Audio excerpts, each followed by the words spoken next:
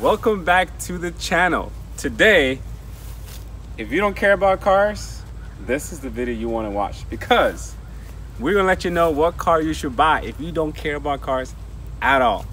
And it is this car right here.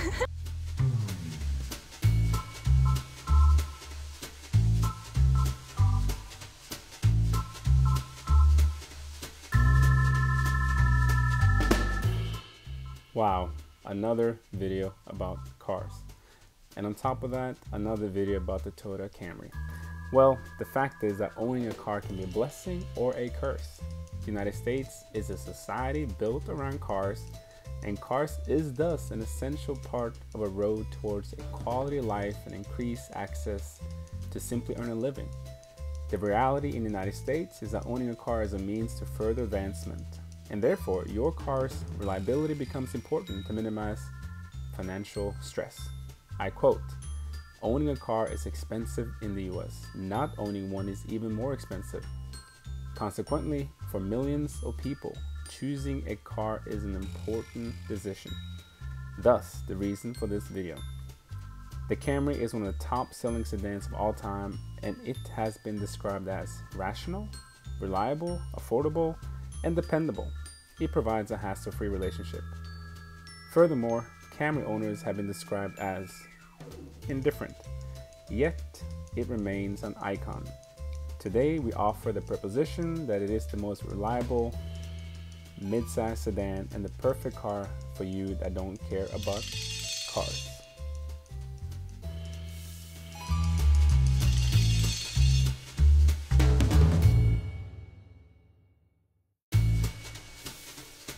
And we have our lovely Anna with us today. Thank you for joining. Of course. And this is her car. And maybe you can just share briefly about your relationship to cars, if any. Well, first and foremost, upon getting this car, I gave him a name. So it's Sullivan Frank. Okay. Always name the car, it makes it personal. Why did you get this car? I knew that Toyotas and Camrys were reliable. So that's where I started. And I really wanted a backup camera. That was a non-negotiable for my car. You want a car that was reliable? Reliable and had a backup camera. Yeah. And you told me this is a 2017? This is a 4-cylinder. It's a 2.5 liter. It's about 178 horsepower powers. And gas mileage about roughly 28 miles per gallon. That's true. On average. I just checked it today. Do you have a relationship to cars? Like, do you care about cars?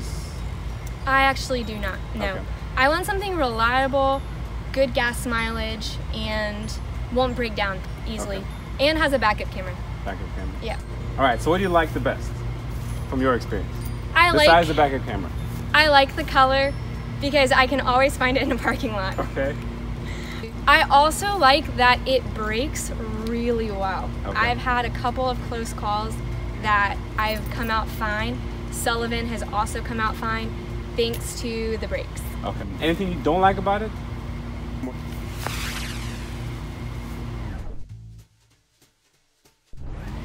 In terms of overall reliability, practicality, roominess, efficiency, the Camry kind of does everything really well without maybe being the winner in any of these specific areas.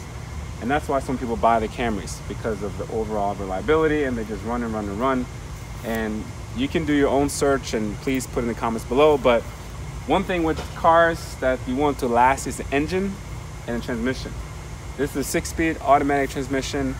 It has a 2.5 liter, like this is the 4-cylinder engine. And what Toyota has done with this engine is that they tweaked it over the years instead of making a brand new engine. So it's been around for kind of forever, relatively speaking. And Toyota just tweaked it and tweaked it and tweaked it and made it a really, really reliable engine. This is for you who are looking for a car, and if you don't care about cars and you want to buy a car, I propose you should get a Camry.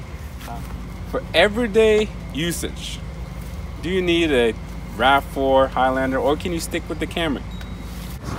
So as you can see, it's pretty wide. It's from here all the way to here. It's a dry joke. We're inside the Camry. How's your legroom? It's plentiful. I'm not the tallest guy. I'm about 5'7" on a good day. And I think I have the seat all the way back, and I don't know if you can see, but there's plenty of space. The seats are comfortable. So yeah, it's a nice place to sit. And again, one thing that people say against Camry is the finish quality of the interior compared to some of the competitors. That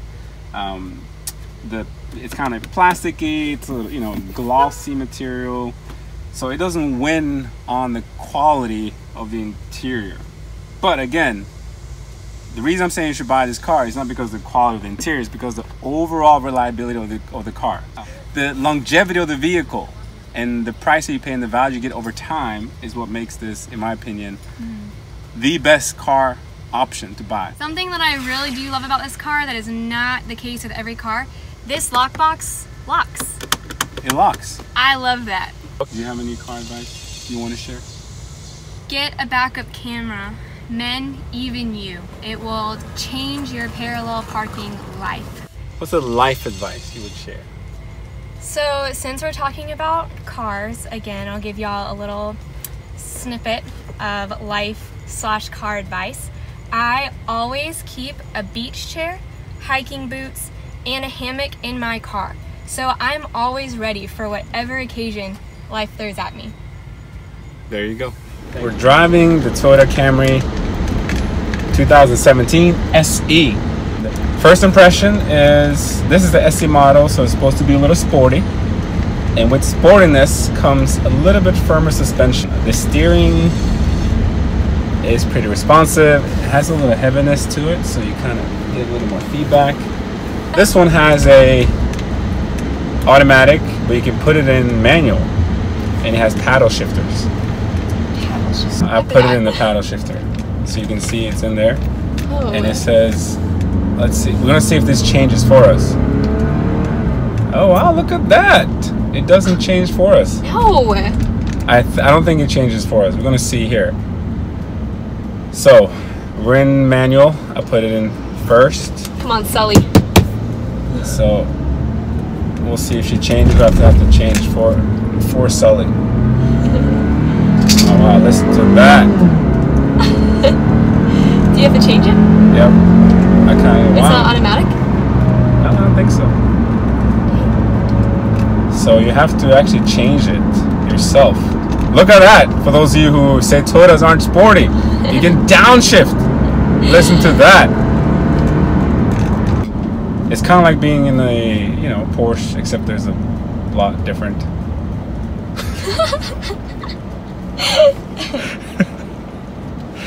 Also, as we drove, the wind noise, the noise from the tires, the noise from the engine, it's comparable to any other sedan.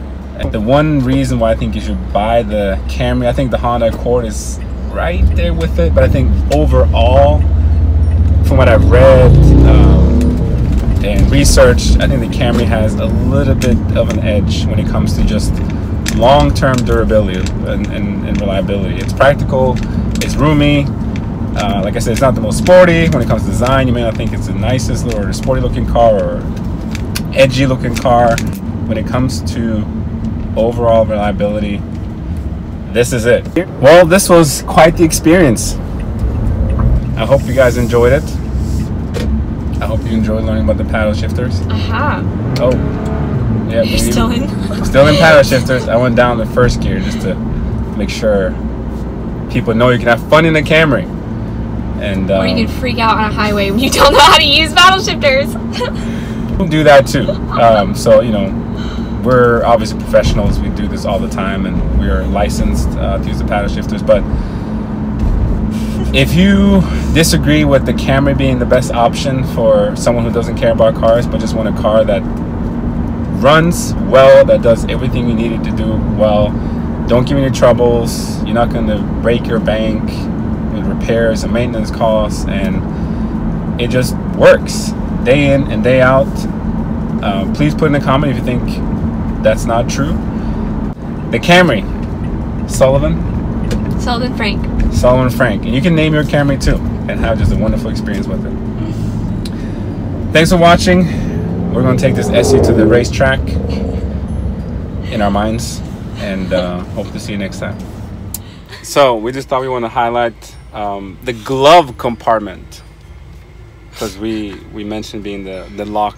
What do you call it again? The lock box. The lock box. Who puts gloves in here? So the glove compartment locks. We just want to get that on recorded on tape. Yeah, good clarification.